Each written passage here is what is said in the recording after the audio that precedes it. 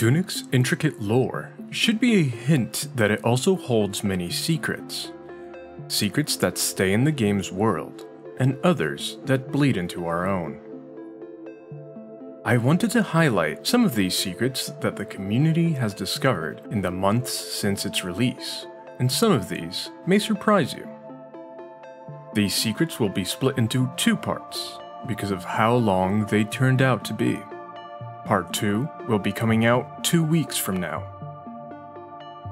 So before we jump into the secrets, I need to start with an honorable mention that made the discovery of many of these secrets possible. Tunic.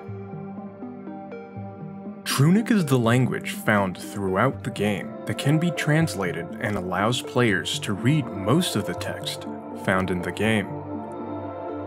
Despite the amazing feat of creating a completely new written language for a game, it cannot be considered a secret since it's part of the main game. If you are interested, I will be going into how to translate Tunic in a future video, so make sure you're subscribed, you don't want to miss it.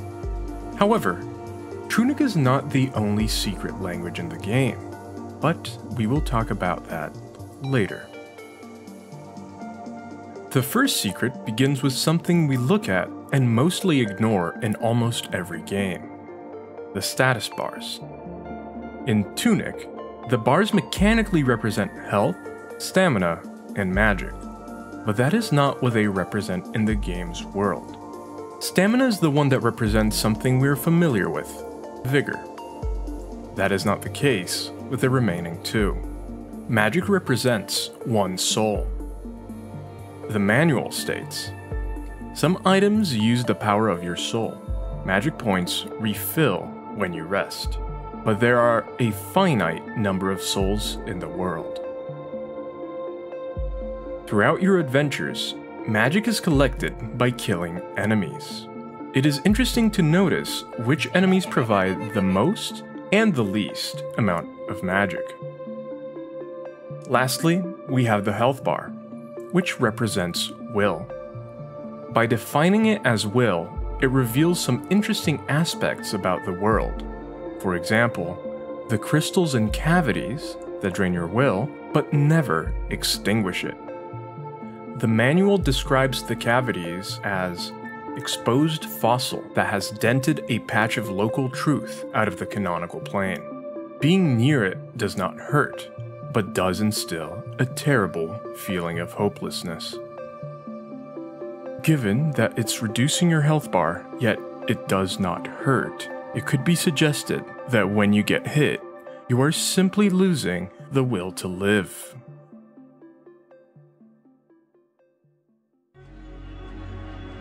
Players who lose all hope and give up on the game are also destined to become part of it. Tunic's lore accounts for the people who never finished their journeys in the game, and the souls of their foxes are forever lost in the cemetery that is the swamp. These lost souls become what is called lost echoes, described as an echo of self from a past ruin seeker whose owner gave up. The echo of self is what the soul you leave behind when you die is called, similar to the From Software games. Another curious fact is that ruin seekers are considered to have owners. This could point us towards interesting theories as to what ruin seekers truly are. Lost echoes are not the only ones to have been left behind, however. The developers left quite a few things behind from before the game's release, some intentional and some not.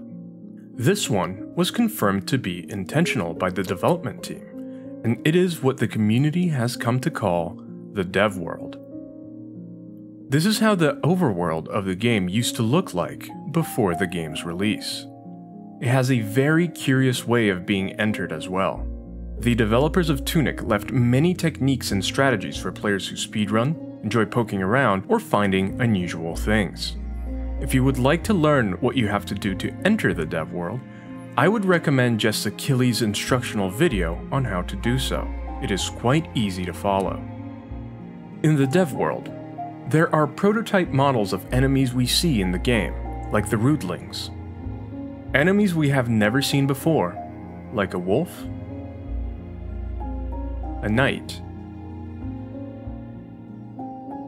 and a sand crystal creature that I suspect was the early version of the Slorms. Another thing that can be found is an early save point in the form of a bonfire, reminiscent of its Dark Souls counterpart. As you may have noticed, the art style followed a more geometric design during development in comparison to how it looked in the final game. However, one of the most interesting things left behind in the dev world is a mural with Tunic written on it. From top to bottom it says Explore at the top, Reason, Power, and Grace in the 3 hexagons, and then the word Triumvirate below. There are many theories about the words Reason, Power, and Grace. Some believe they represent the initials of the RGB colors, despite P from Power not really corresponding to B from Blue. Others believe the initials may correspond to the words role-playing game. And finally, some believe they were the original concepts each of the Questagons represented. We are unsure if these words represent scrapped meanings, or if these are to be included in the final interpretation of the concepts presented in Tunic. Either way, the dev world gives us a lot of insight into the game's development and evolution. Our next secret can be found in the library. In this place, the aptly named character, the Librarian, researches the meaning of everything that surrounds him, from the Golden Cross to the Void Touched. One thing you might not have noticed is that on his chalkboards, there is text written not only in Tunic, but also in English, which is very unusual for any of the creatures inside of the game's world. There are a total of 6 chalkboards with unique information. The first of these chalkboards include images and information on the administrators, accompanied by a small picture of coffee and the word admin in Tunic. A chalkboard with autobolts, which are the turrets, is also present, and it shows them in their active forms as well as their destroyed forms, accompanied by Tunic describing each of them. The destroyed form is accompanied by the word fork due to its similar appearance to a tuning fork, and the active form is accompanied by the word turret. The third chalkboard displays the Void Touched, which is the official name for the corrupted foxes from my previous video, in their sarcophagus, as well as a sarcophagus connected to a teleportation pad. The English text on this board is currently believed to say, uses power to activate the dais, which accurately describes how the golden pads are powered. However, it is hard to interpret what these say due to their handwriting. The fourth and most mysterious is a chalkboard with a game cartridge. The Tunic on this chalkboard translates to the universe on the top right, and the word how repeated many times on the lower left. This is unusual since a character within the game has the knowledge that they might be in a game. In regards to the English that appears on this board, we do not have a good understanding of what all of the words may be. We can make out certain words like I will in the second line, and possibly this is maze in the third. But we are not sure of what it says as a whole.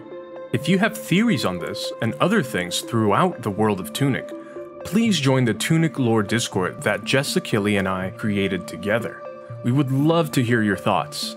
The link is in the description below.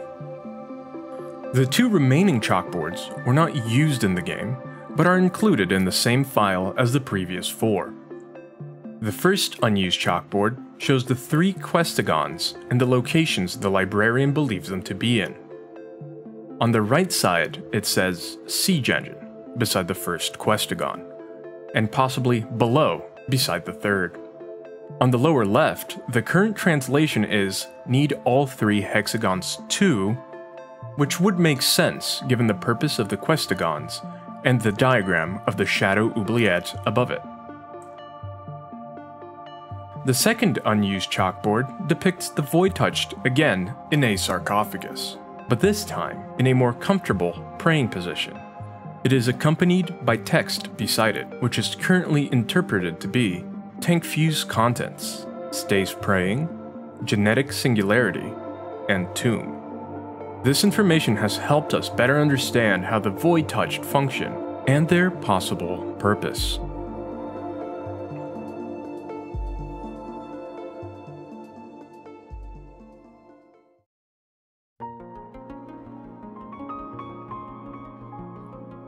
Thank you for watching. This is just the end of part 1 of this video. If you enjoyed it, please subscribe so you're notified the moment the second part comes out in 2 weeks. As always, thank you to the Tunic community for making these videos possible at all. If you're interested in what games I will be making videos on next, check out my stream on Twitch. I stream every Wednesday through Sunday at 8 PM EST. I would love to see some of you there. But for now, that will be it. I'll see you next time.